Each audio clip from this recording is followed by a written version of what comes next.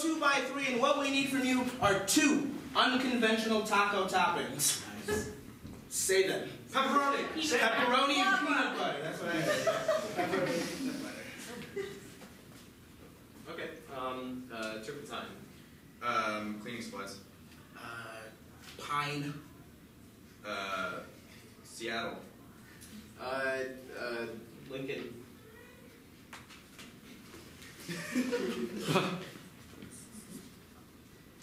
You all packed up? Yes, I'm packed. You don't mind if I check right through, huh? No, go for it. Check my bag. Do it. It's perfectly fine. All the proper supplies, the tools that I need, nothing that's breaking regulation. Don't have any oil. No oil? You can't go on the trip. Sorry, bud. I'm very sorry. Why do I need oil? All right, chefs, we ready for a camping outing? Everyone have their pans, everyone have their seasoning, everyone have their oils. I don't have no oils. Camp cooks. Yeah. What are we supposed to bring with us camping? Oil! That's right, oil. All your essential oils. The olive oil, the vegetable oil, peanut oil. I brought cooking spray. Does that count for anything? Is it oil? No. Then does it fall into the regulatory oil that we need? No. Looks like our camper here won't be going camping. I'm gonna go wait in the bus.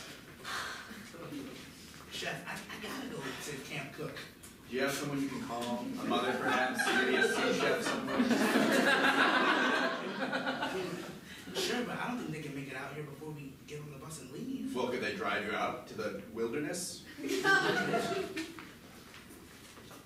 Hello? Yeah, hey, mom/sous chef.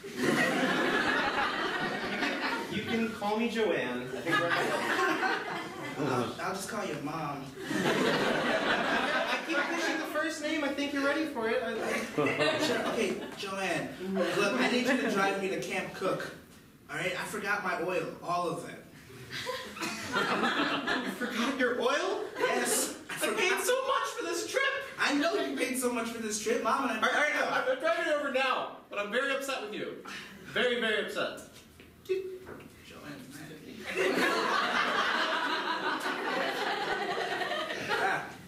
You got here pretty quickly.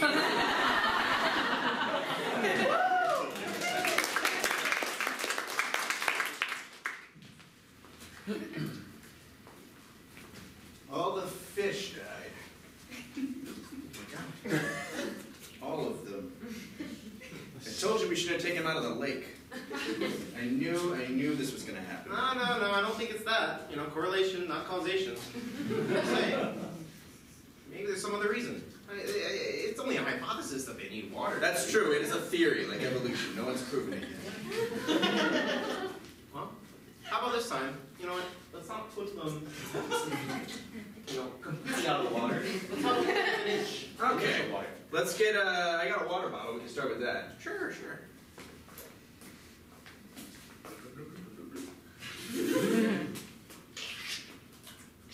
Fresh fish?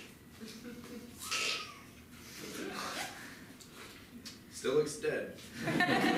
They expired really quick. You know, when I bought this large plot of land in the middle of the Mojave Desert, planning to open a fish farm, I may not have thought through the water situation completely. Yeah. Well, you still have to try, maybe putting it in a really humid air. Oh yeah, you know that air conditioning guy still? Yeah. Wanna call him up? Yeah, Jerry? Yeah, call up Jerry. See if we can get us some nice air conditioning in here. I'm sure they'd love air conditioning. They're fish. Hey, Jerry! Yeah. You're the air conditioning guy, yeah? You do the air conditioning, right? Yeah, I've got air conditioners. Well, look. I want you to make this arid landscape humid as hell. All I right. want you to get over here. Maybe not as hell. Okay? Yeah, get the Okay, alright. I'll be on my way. Look, I don't think this is gonna work. You came up with this. No, I know, but you should see this guy. Hey, there's fish everywhere. That's why we called you in here. Yeah. We're hoping you can solve the problem. I brought the AC that acts as a humidifier. Really intuitive. I like it. So it's both air conditioner and a humidifier. Yep. So it takes all the water out of the air and then puts it back. It's genius. Good. I'm sure the fish will love that.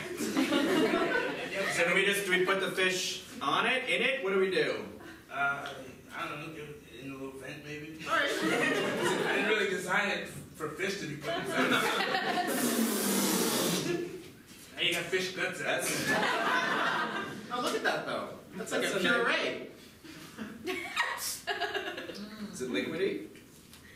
What if we put that on the other fish? That's moist.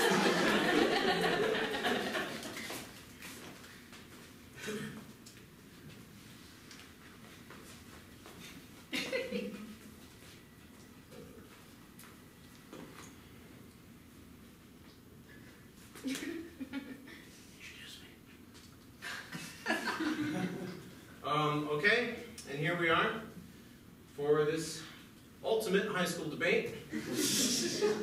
Your contenders are Joey Fats and Janae Amontois. Bonjour. So, this debate's going to be focused on climate change. And mind you, these are high school students, so please. We're going to go with it. Okay.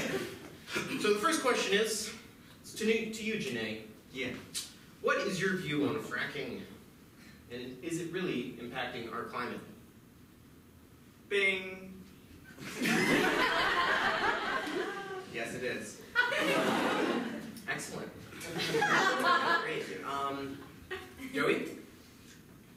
What the frack? That's all I've got to say.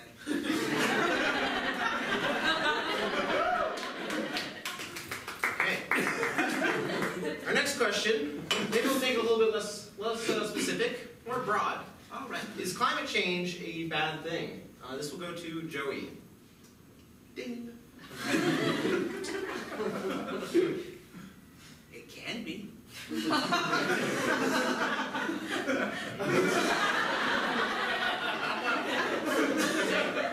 Ding. You know, I kind of agree with Joey on this one. I mean, look at the dinosaurs. They'd still be around if the climate hadn't changed. Okay. All right. Last one. All right. What are you currently doing to prevent climate change? Now this one, I'm just going to let it go up in the air. You have your buzzers. First one gets it. First one gets it. Bing. Janae, how you doing? I walk around barefoot now. Ding. I walk around naked.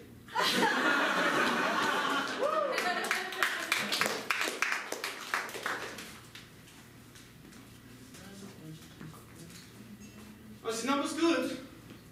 Numbers are looking quite well. Great. But the calculations, they're all adding up to the numbers. The numbers and the calculations are all moving in together. Yes.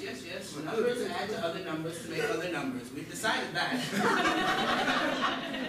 All right. The question is, what are we going to do about it? Well, obviously, looking at this number right here, your wife should be spending less on clothing. Sounds about right. That's what it is. Groceries, tuition No, for your let's son. not go too far. I really like groceries. Got the groceries too. I love that bread down on the street, the corner store. Yes, very good. Uncle We should John's. pick some up next time. Please. Well, we can Write it go- down in the book. Pick some up next time. I want the Asiago. Well, Professor, we really liked your math proof about the average economic equality of the average American, except for there was this one little bit in the middle we were a little confused by. It was stream of numbers and then the word bread, just right in the center. And we weren't sure, is it the word bread or is it just B-R-E-A-D? Do they represent numbers? I know you have mathematicians, you have some of those numbers that are letters. The best letters, assistants in the numbers. world. The best assistants. Bread is the new figure. We talk about pie all the time.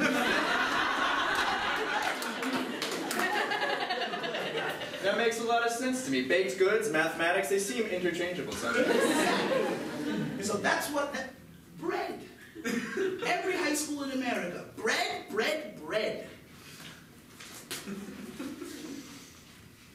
Could I have some bread?